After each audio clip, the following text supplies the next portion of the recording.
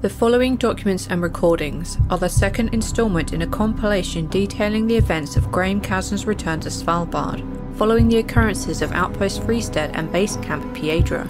Mr. Casner was accompanied by fellow specialist Dragana Vuković, archaeology professor Dr. Josefa Guerrero, and oceanographer Dr. Amelia Murray. In the summer months, Arctic cyclones are the foremost type of hazardous weather present in areas across the northern Atlantic, northern Pacific, and North Seas, capable of developing tumultuous sea conditions, impacting sea ice, dropping heavy precipitation, and resulting in avalanches. These Arctic cyclones can severely impact the lives of local populations. During these storms, travel is not advised. The White Vault.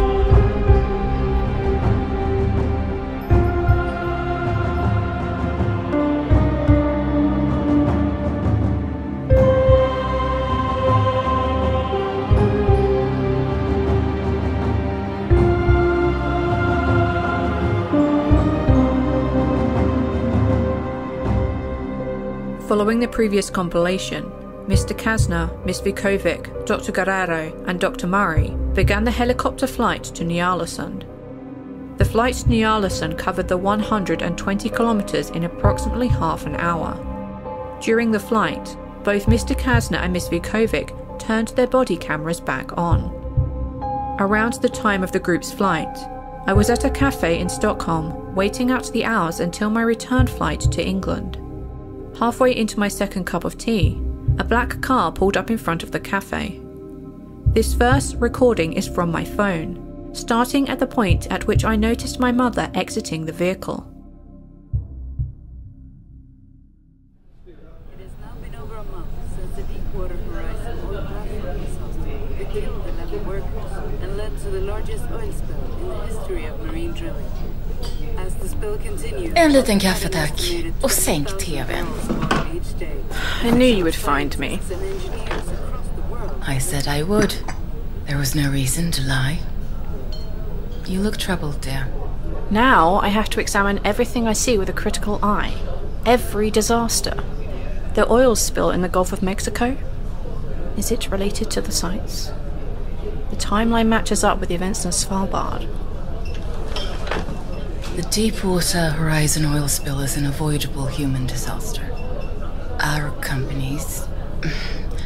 There are several pieces to this. Our companies, those run by members of the larger family, do not suffer such mistakes. Our work keeps us safe. Our luck keeps us safe. The safety of our company keeps us inconspicuous, so that the cycle can continue uninterrupted. Not every disaster is due to a mistake in the cycle. In fact, man-made disasters almost never tend to be. Humanity is perfectly able to destroy itself without outside interference. So you can promise me it has nothing to do with sites or guardians or murder? Tack. No. While I do not currently believe it to be related, I do not want to rule it out in case of new information. Perhaps something caused the leak other than what is generally accepted. The ocean is a dangerous and mysterious place. Just as we have only begun to scientifically study the terrestrial sites that we have access to, we have even less information on what exists in the oceans. What do you know is down there? Guardians, so far. Where? How many? We don't know. They are mobile. If I stay, will you tell me the whole truth without lies or lapses? I have to. And more than that, I want to. You are my daughter and the future. I thought leaving you out of this would protect you, and I have failed. Now, you need to know everything.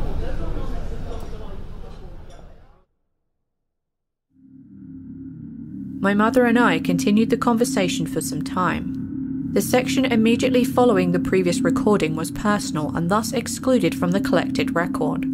It referred only to my mother and father's past relationship, my time growing up in England, and the current state of my father given our recent communication. The following recording comes from the onboard headset during the team's descent into Ny-Ålesund. Visibility outside the helicopter is greatly obscured, with fog and wind in the endless sunlight encompassing the craft in white. Dr. Murray and Dr. Guerrero, who can be seen seated in the back of the helicopter, are scanning the fog.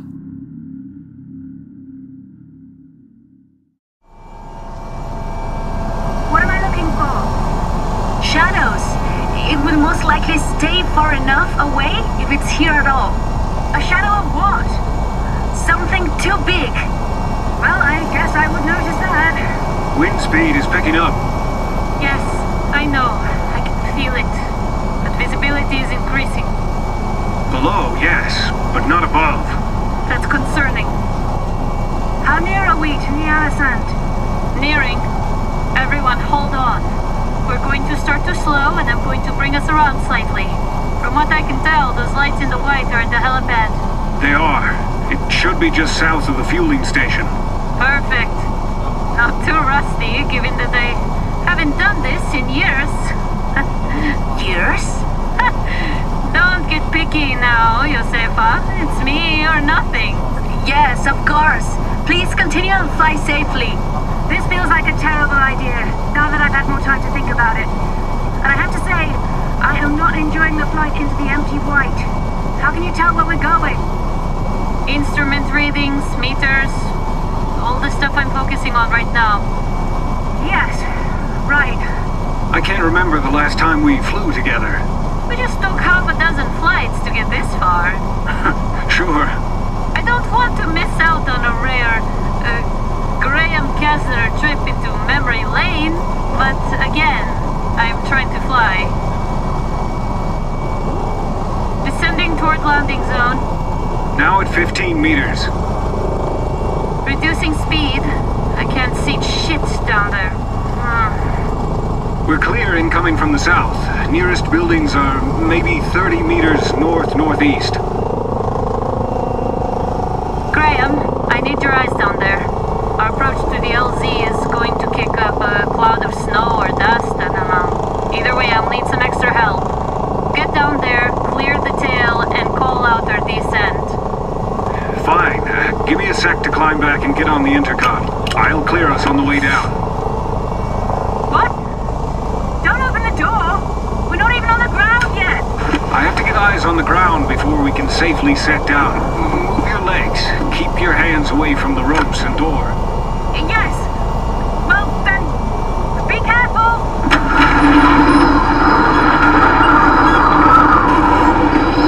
Graham, you ready?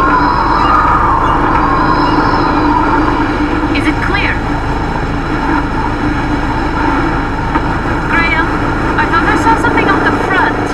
Maybe 4 meters out. Did you see anything?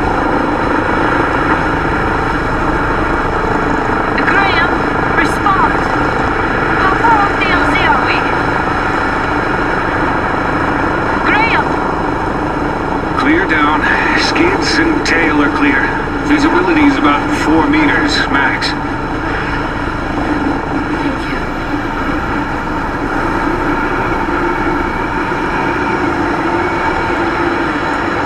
And here we are, set down. Bringing engines down to idle. This is a nice model. Makes me miss flying. Stay seated while I power down the engines.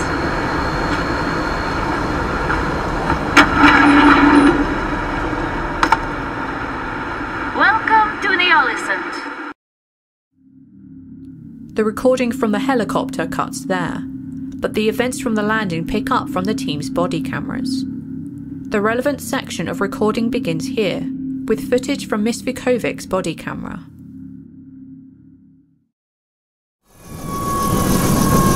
Lights are still on in the distance. There's no power. It's really quiet here without the engine running. We can try to approach the town quietly, but the helicopter gave away our arrival. We need to get to the snowmobiles in the recreation storage. We can use them to get outside of town. Gave away? Don't we want to find the others? The emergency response snowmobiles would be better outfitted. There's a high probability that those are already gone. Look at the sky!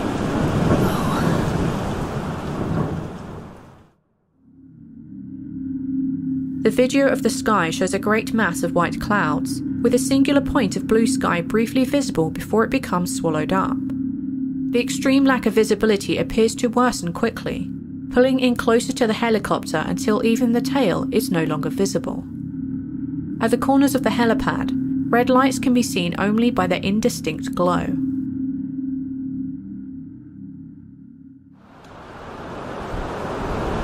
Is this normal weather for a storm? It's like it just swallowed us up! We're not getting out of here. The shore is not usually audible from this far in. Stay away from the water. Not everything we hear is wind and water! I'll unload the medical supplies, then we can go! No, leave the supplies in the helicopter for now.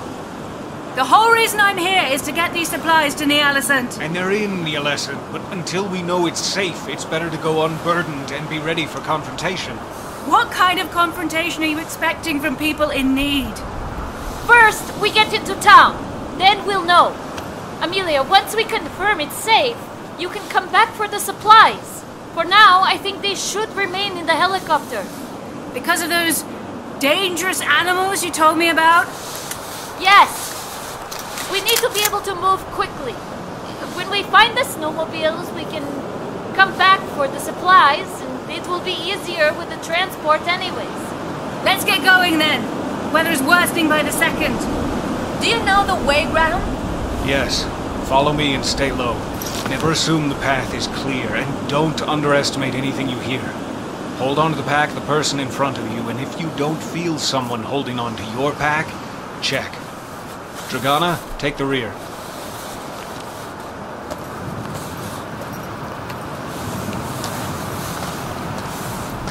Does he know where he's going? The medical building is across the main street and further inland. It's a small facility like most buildings here.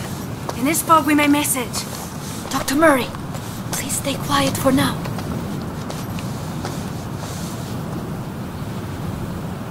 They're here, in town. Cuando lo ves. Dragana, get up here. Blood! It looks like something was dragged, but dirt is covering much of the blood. Some of it, but there are drops here that look fresh, uncovered. And at least someone was alive until recently. There may still be survivors. We have to make it to the side. We can't stay here to help. Dragana, Casner. Shit! Where's Dr. Murray? Not over here. That way. Careful. She was gone. Only for a moment. Still, be careful. Doctor, don't just walk off. Look. That's bigger. What can do that? They can. While Miss Vukovic's camera was not pointed in the direction of the area being discussed, Dr. Guerrero's and Mr. Casner's cameras were. The red wooden building in front of them was torn open at the door. The wood was splintered around the frame and the boards above the entrance were scattered on the ground. The door itself was nowhere to be seen. A pile of mangled bikes near the doorframe were toppled over, as though they had been hastily discarded and then crushed. And large claw marks along the wooden platform and floor directly inside the door show that the building had been invaded after the destruction. Miss Vukovic's camera angle captured two other buildings. A yellow building, only visible briefly, had damage along the siding as though a sharp object had been dragged across the siding under great pressure. Another building, which Miss Vukovic approached, was not damaged, though the door was left wide open and dirt was piling up inside. The following recording is a continuation of the previous section, but from Dr. Guerrero's body camera.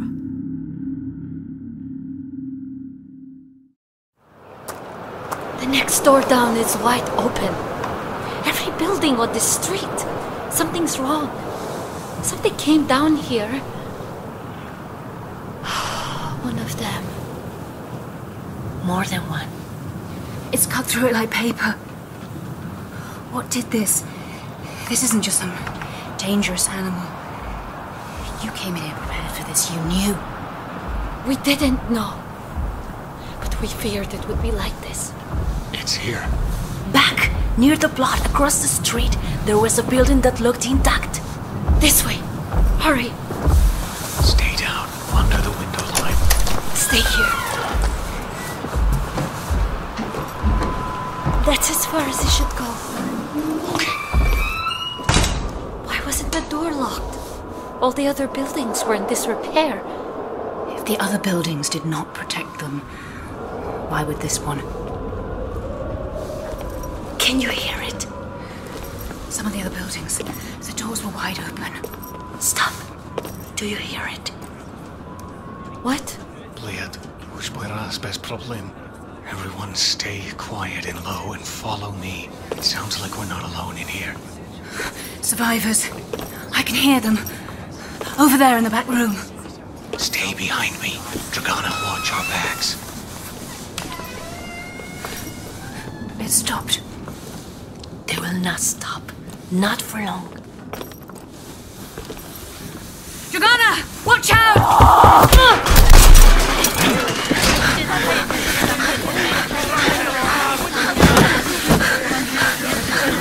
Feel it touches you. When it calls you, it has you.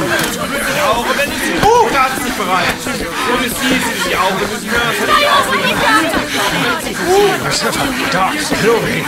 Stay down.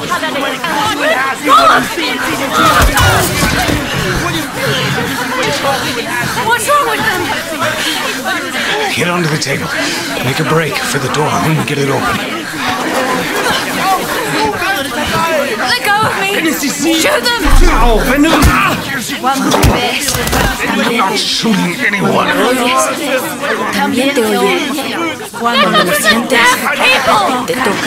Cuando te llama, te tiene. What? Are you in on this? What's happening? Tell them to stop! They should not stop. They are trying to help put everything right and protect this world, protect it for the future, for the children. Do you have children, Dr. Mara? What? Please, cover your eyes, then get ready to run.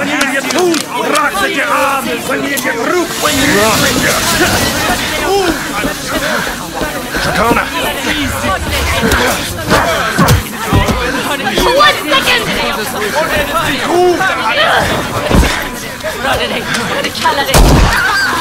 Kapag marinig mo siya, maririnig ka rin niya. Kapag Hold it close! If you've got an idea, do it. Yep. You shot someone. They're people, Dragana. In the arm. They're all smart people. One of them should be the right type of doctor. Granted, they're all nuts. They're still human. We aren't killers. Good thing I only shot him in the arm then. Like I said, he'll be fine. He'll be fine. Yes. They all gathered there. Or someone locked them in there. It's not safe to stay here. The medical building isn't far. The zip ties will lock them in there for now. But the creature's still out there. Someone hand me that chair.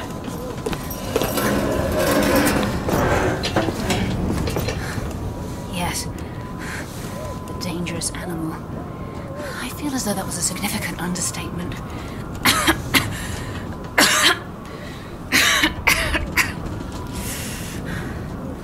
I thought you meant a polar bear. Or a particularly angry vole. They won't hurt us. Oh, my ribs have a differing opinion. They can bring us to the side. No more people, no more chanting, no more stops. We'll check the road, then get to the medical building for Dr. Murray. We can leave her there. The snowmobile storage is not too far after that. The creature. Do you think it will come in here after them, if we keep them locked in like this? Are they in more danger? They were in here before. Dragana's right. We can't worry about them. It's still out there. Whatever did that to the doors. Same as last time. Stay close. Dragana. I've got it.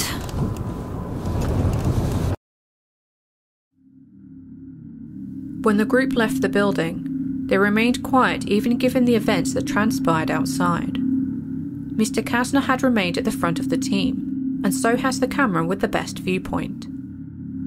As they rounded the corner of the building to move on toward the medical centre, Mr. Casner stumbled and halted quickly, first turning to signal the others, then turning back around to examine the corpse of a man left on the road in a patch of bloodied gravel and unmelted ice. The body had been slashed open at a diagonal, but the blood-soaked clothing and tattered red ski jacket obscured much of the injury. The man's face was relatively calm, though his eyes remained open. Dr. Guerrero stepped forward to close the man's eyes, and indicated with her hand that the body was still warm. The team continued on, though Dr. Guerrero made this later passage in her provided notebook, which referred to the previous interaction with the chanting survivors and the location of the corpse.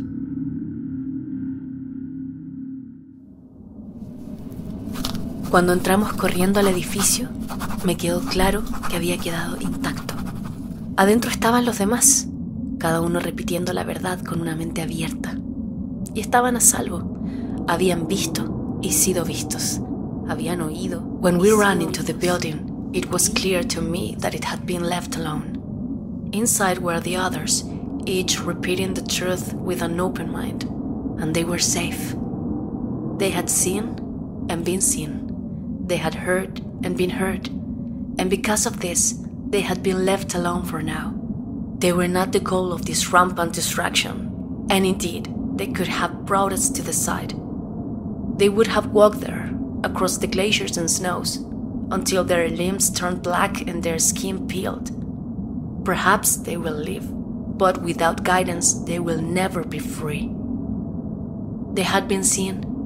They were not the goal. A dead man was left in the streets of Ny-Ålesund, body laying on the side of the road. The town has been torn open. Never in the records, in the clips, or in my strange dreams has this kind of wanton death been documented. They must be confused, or even worse, perhaps they are panicked. If they had a task set before them, and they have failed, and the hole in the net widens, surely they can see only one way forward.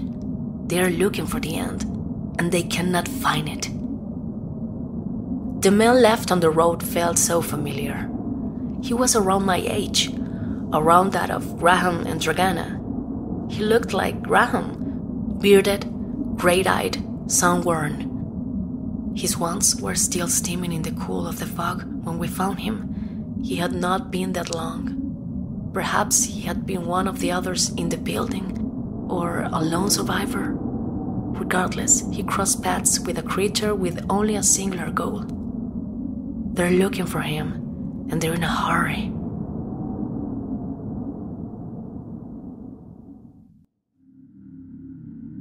The following recording comes from Mr. Casner's body camera 10 minutes after the previous camera recording ended. The team had slowly traversed Ny-Ålesund through the fog and located the local medical building. The door was ajar when they approached.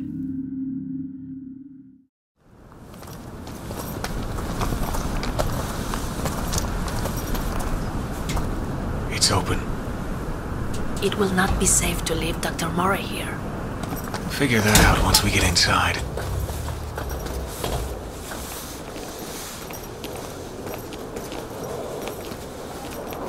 No one's here. Graham. It got in. But not before the others. Look. The stores have been picked over methodically. Most of the emergency medical supplies have been taken. Someone, or more likely several people, took what they could before the wall was broken. Once they saw what was going on, survivors could have raided the buildings for supplies and headed to the safest location. None of the wooden frame buildings seemed to hold up. What is the most secure building in Ny-Ålesund? that we haven't already passed by. Perhaps the weather station. Perhaps.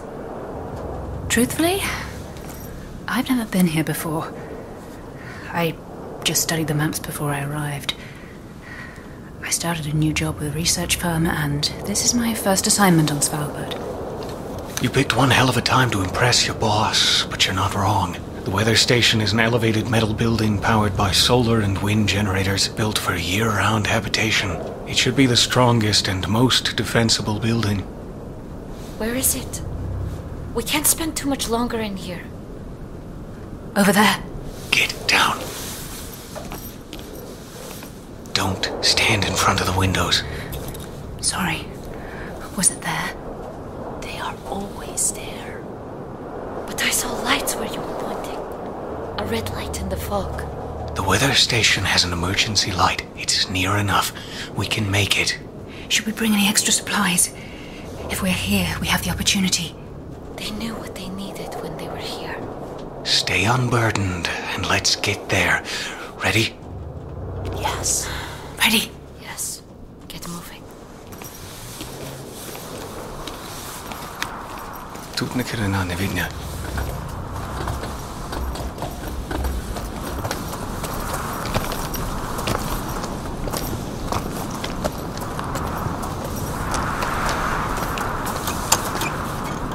Locked. Good. Maybe that means someone made it inside. Stop! What are you doing? Knocking. If they are in there, they can open it. Do you think they're still alive in there? Don't speculate. We'll get inside. There should be a roof hatch for access to the array. This way.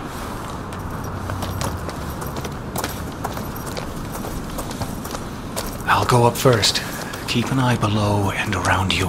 When I'm up, I'll tap the ladder 3 times, if it's clear. Then come up quickly but quietly. Be careful, Graham.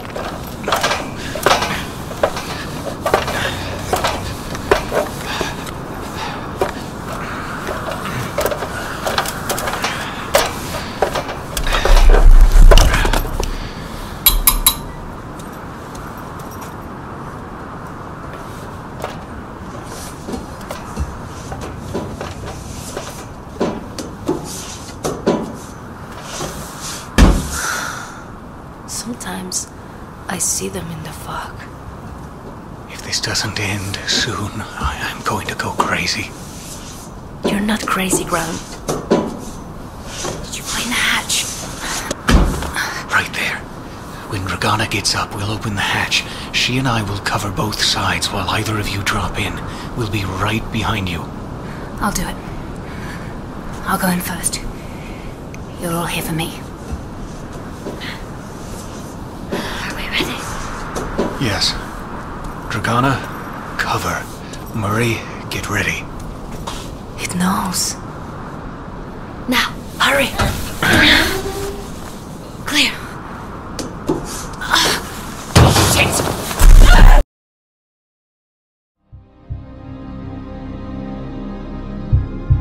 This concludes the second set of documents and recordings from the team's return to Svalbard and completes this section of information regarding the team's travel into Ny-Ålesund and their attempts to locate a means of reaching the site. The White Vault.